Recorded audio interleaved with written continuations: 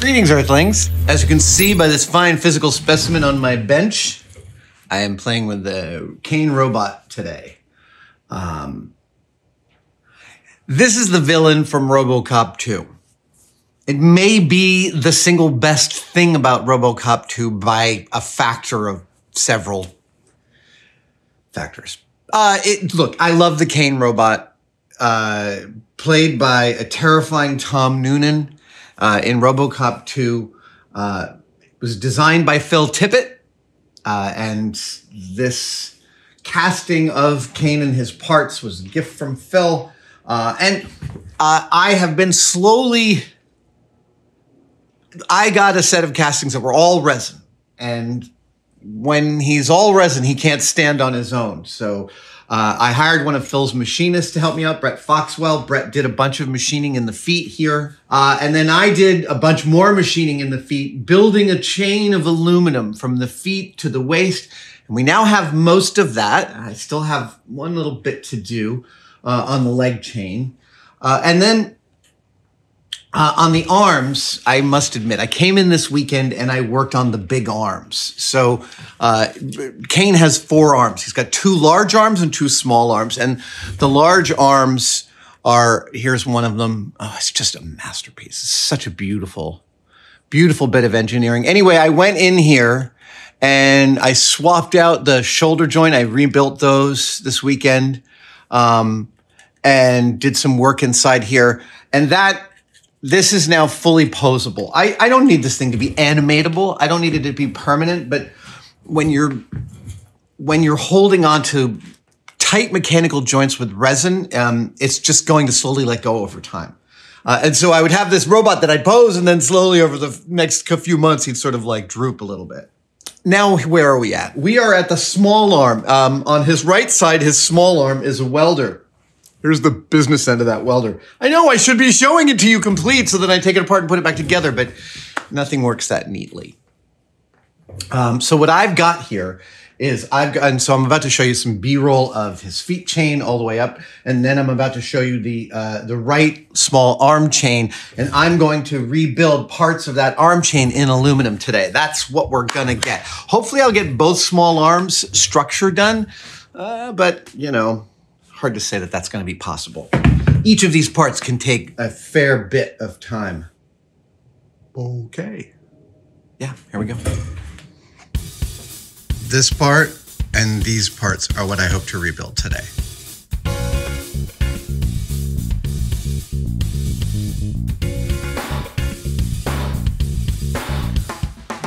It's a lot of work. This is the first piece I'm going to make.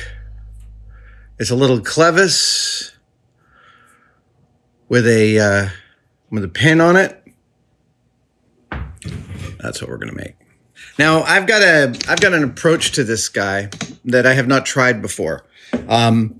This is a 3/8 inch square. The main body of this clevis, and I could make this clevis and make this pin and then join them and pin them. But in fact, I'd rather do something a little more different. I'm going to cut this piece out of plate as a long square piece because I don't have any 3/8 inch square stock. And then I'm going to chuck it into my square 5C collet. Oh, and that's how I will turn this pin. I'm very excited about this. Now, I believe there's another one of these in the other small arm, which I have not yet taken apart. I'm going to make 3 of these just in case. Yeah, and I'm going to make 3 of these. So first step is the table saw. Here is the piece of 3/8 plate I'm going to utilize. Yes. So I'm just going to make a slice on the table saw like that, and that'll get me my first pass. All right. Sorry, I made the cutoff camera. Here is the piece. That is 3.75 by 3.65, 3.7. I'm off 5 thou in one dimension. It's fine. Fine. It's totally fine, everybody. So now what I'm about to do, interesting. I'm debating whether or not to use the table saw to make that clevis cut, but I think that's folly. I think that's a bad idea. I think that's a bad idea, Ripley. What I'm going to do is... What am I going to do, Rabbit? How am I going to make that cut? See, that's about the curve of a table saw blade. But trying to feed this into the table saw, even with my rabbiting jig, I don't know. I think I got to do this with a slitting saw, but it's going to be multiple 1/8 of an inch. I can do that with a... Yeah, I think I'm going to cut 1, 2, 3, 4 lengths of this. Yeah. Sorry about this. There's lots of little moving parts, but yeah, I'm going to make a couple cuts of this on the bandsaw.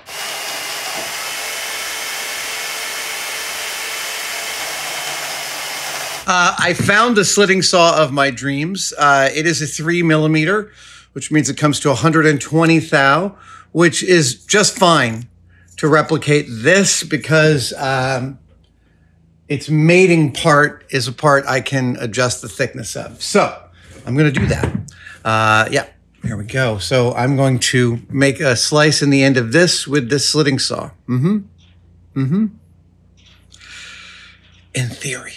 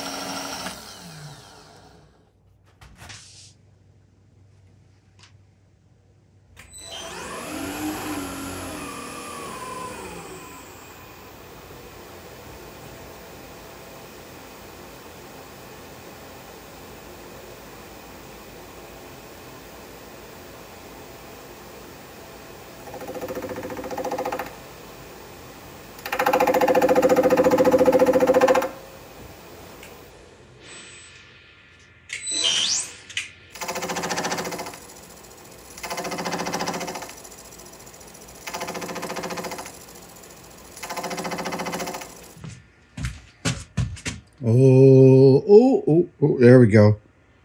Oh, there's our part. I'm very happy. That's 120 thou opening in the middle. I should be able to grab that and make that pin around the other side. I'm going to make one more of these.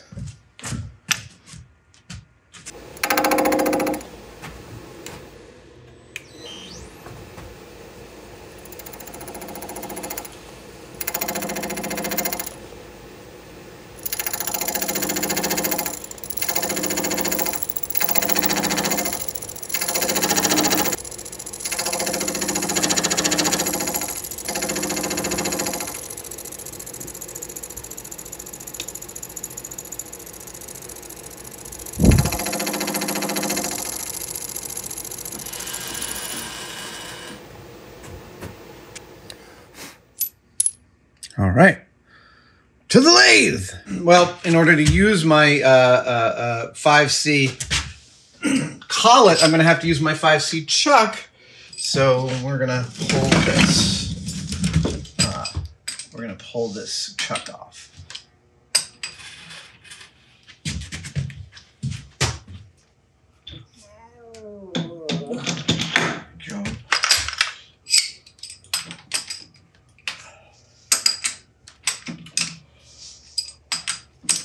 When I'm mounting these, I get them all somewhat set, and then I set them. Yeah, there we go.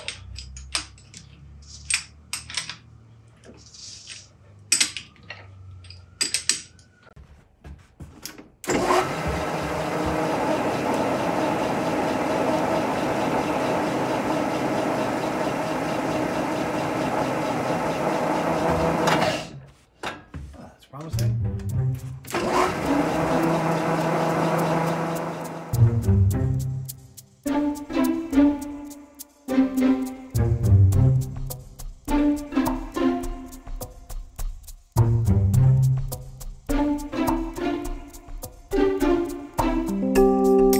All right, so the first one, this is the part I wanted to replicate. And here is the part that I made. Ooh, very happy with that. I'll be doing some post operations on this, drilling the hole and rounding it out. But again, this whole thing gets covered. I know that I kind of didn't wheel you into that process, so I'm going to wheel you into it now. Let's see. That is 0.2. Great. And I'm going to put this in the square collet.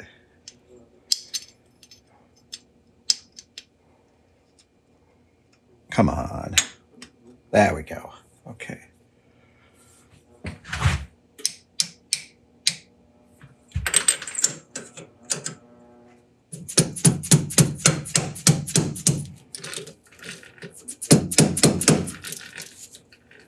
There we go.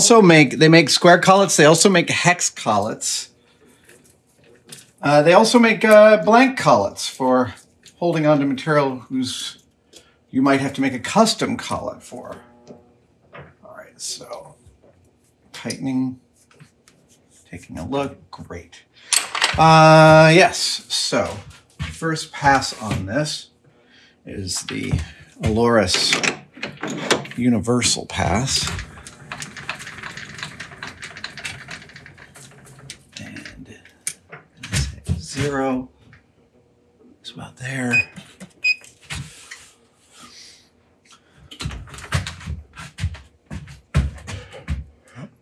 That.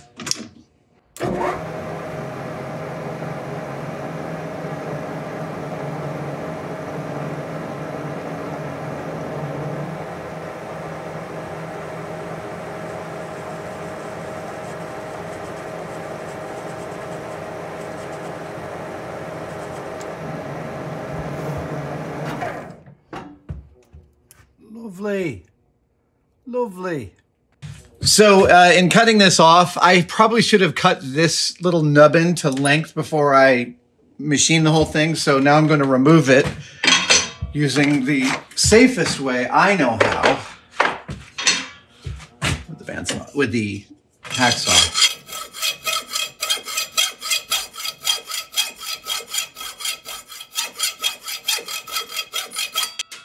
There we go. And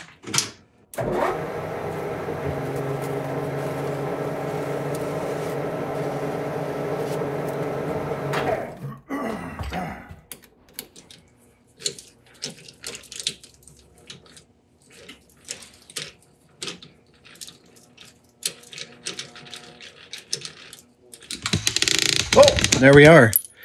The part I wanted to replicate, and it's 2 replacements in progress. Yeah.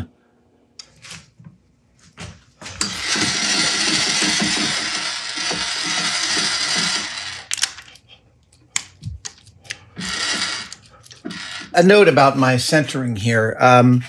If this was a mission critical part and its dimensions and its stuff had to be like crazy accurate, really accurate, I would be using my hammer gauge and finding the center. But for Mark, I learned from Stefan Gottseventer that a loop works fabulous for getting yourself really friggin' close to the mark.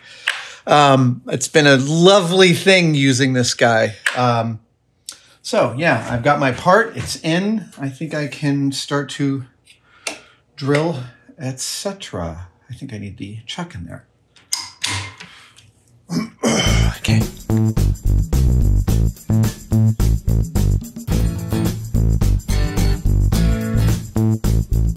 Here are the clevises as they currently stand. I'm very pleased with how they're coming. I'm going to round these ends on the disc sander.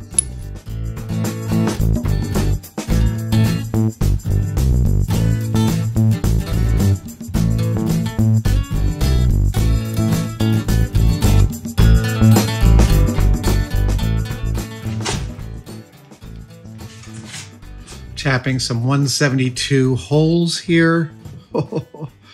Yep.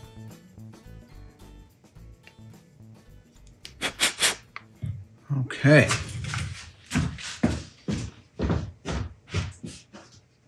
Yes, I could remake this plastic part out of aluminum, but I don't see that it's super necessary. I think I can get all the gription I want on this clevis using the current arrangement, and I don't have to modify it too much.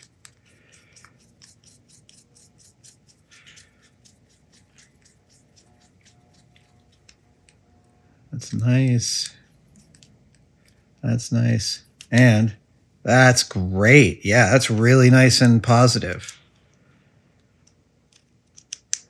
So then the question, yeah, there we go. Good. So then the question is, this guy, whoops, yeah.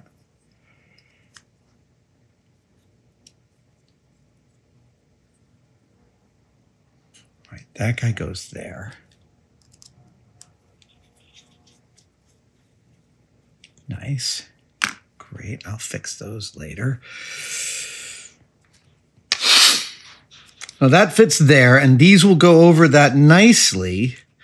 The real issue, though, is that I want to swap that pin out because, yeah.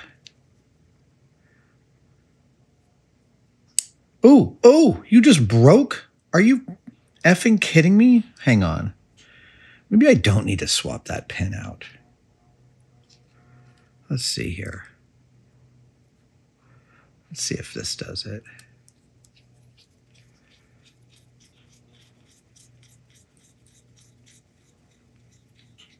Yeah, see, no, you become unthreaded, damn it. Those are 172s. I need long ones.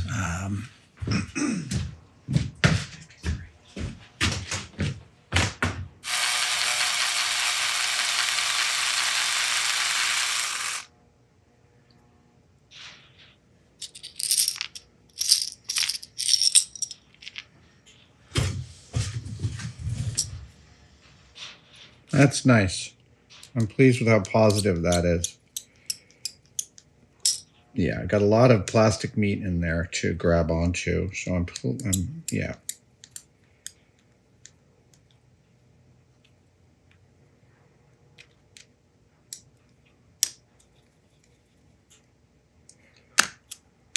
Did you just break on me? Damn it. I was so happy with how that was all going.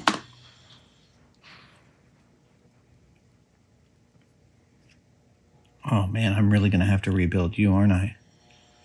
That's sad. I've made a new little pin. I'm going to test fit it in here. Oh, oops, sorry.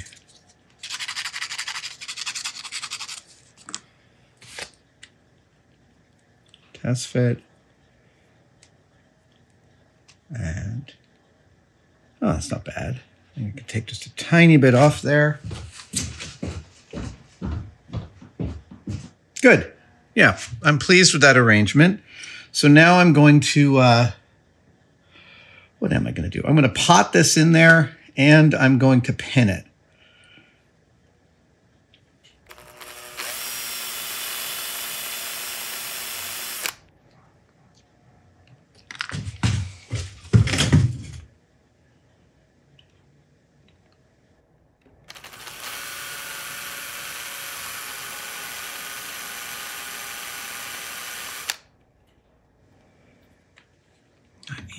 I need to hold this.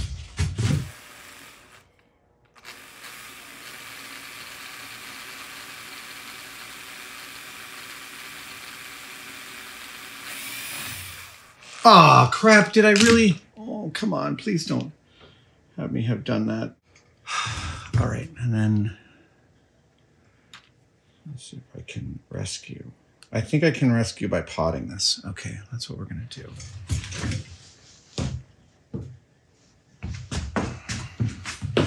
So what I had happen, what I had happen was the drill bit broke off in here, which they often can in these tiny parts, and I'm moving quickly. So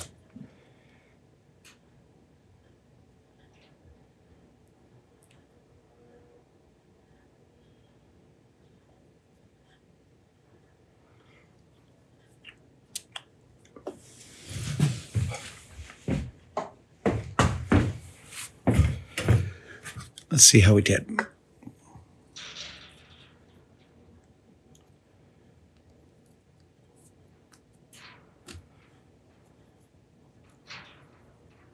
Happy with that. And I've got the tapped holes. So that means that I should be able to put these bad boys on.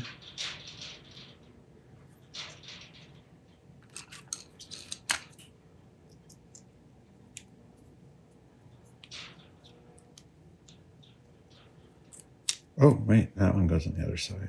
Uh-huh. All right, I have a little bit more work to do here.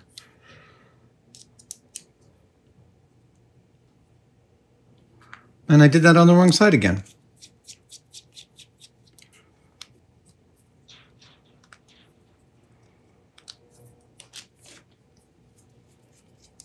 Excellent.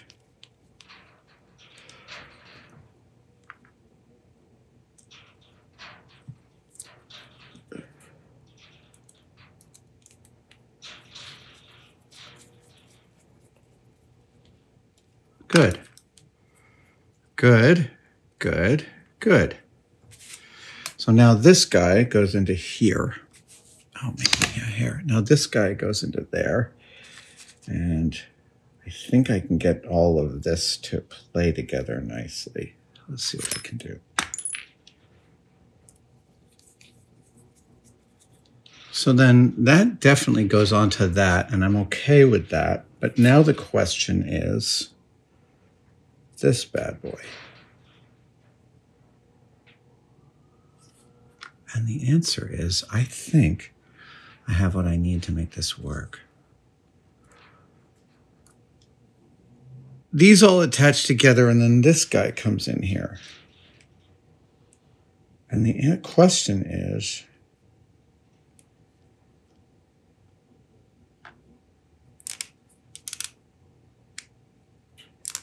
yeah, I probably should make that part.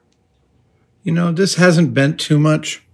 I think I'm going to try and make it work with the plastic.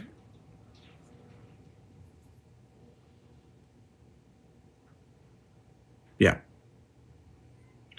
So that means that these guys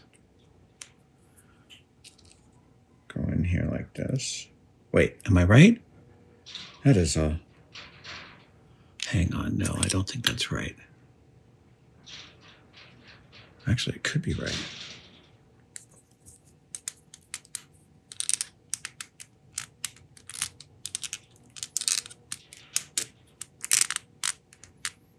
Okay, I'm actually quite happy with that. I may have to replace some of this later, but I'm not that upset about that. I mean, yeah, well, this definitely gets that, and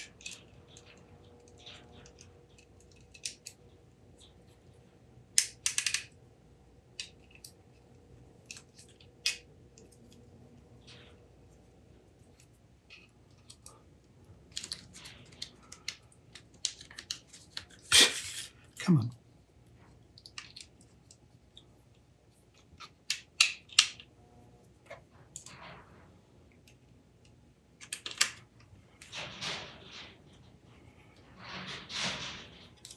Lovely.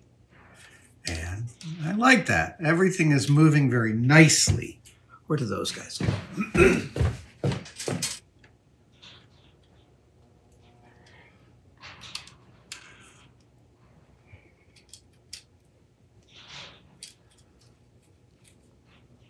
All right, good.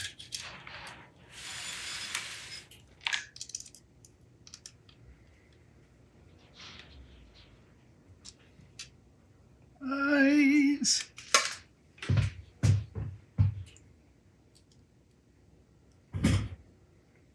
Ooh. Oh, yeah. Oh, yeah. Oh, the right arm is done. I'm very happy. Happy with how it is. Yeah. Mm-hmm. The right arm is doing well. The legs are doing well. Yeah. Mm-hmm. Now I want to pull the other arm off. It spins, right? Yeah. All right, here we go. Oh.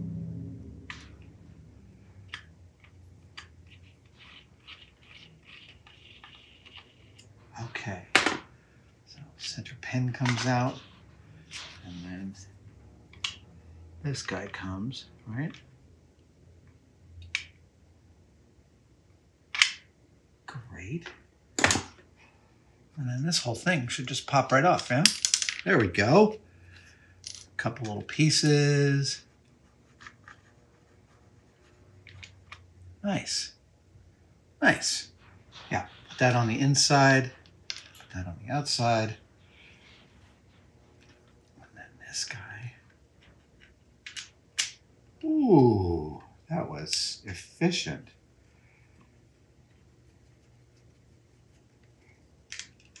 Yep, that arm is now posable. Is this whole guy posable now? Holy crap balls. Okay, let's see. Okay, I want to tighten that up just a tiny bit.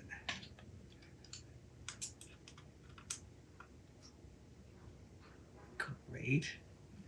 And then that guy, these guys are all pretty good. Ooh, yeah, greasy, yummy.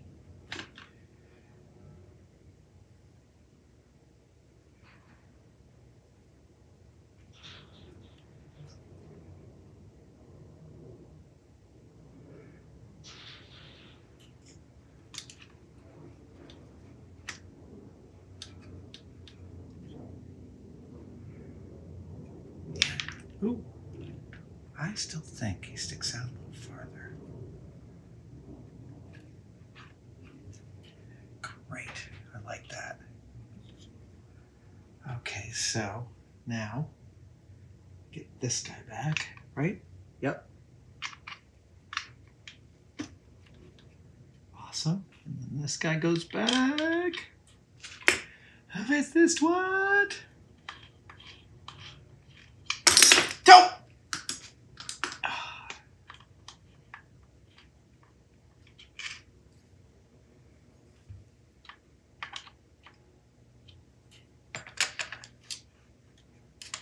A little more.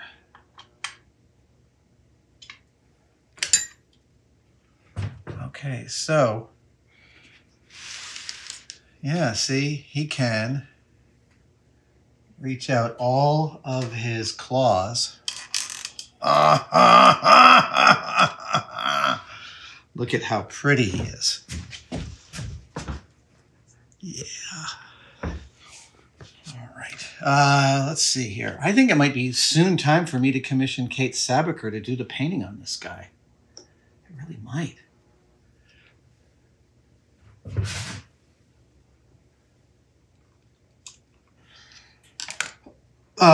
What am I forgetting? What am I forgetting? I'm forgetting his shoulder thing. Yeah. And that goes in there. Comme ça. Yeah.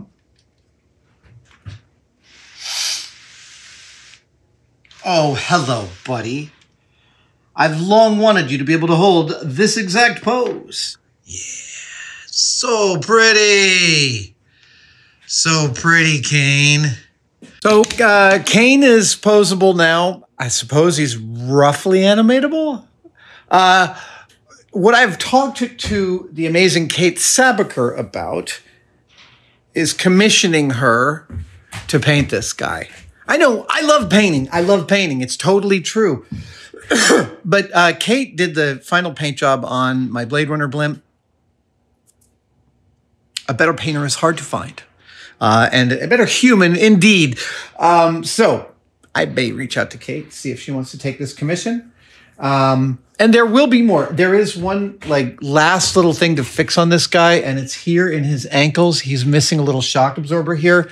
And the shock absorbers, all the plastic shock absorber parts are here. That will likely be the next Cain build. Yeah. I love having a platform like this with which to learn how to and practice how to become a better machinist. Like I said, the originals were built by some gods of machining, in my opinion. Merrick Cheney, Thompson Amon, Chris Rand, and I know there's a whole other team, I'm sure there's like people who ate, slept, and breathed these things for more than a year. The amount of work is jaw-dropping. And Phil was right. Nobody made a toy of this. I mean, you could get the little Kubota ones that they always put on eBay and kind of like try and fool you how big they are. Like they take these really good macro shots and you think, well, maybe it's actually large. And it comes and it's like 1.5 inches tall. And there's a couple of kits. And I think I own all of the toys that have ever been made of Cain. But yeah, he's beauty. He's a beautiful one. All right. Thank you guys for joining me for this little machining excursion. I will see you guys next time.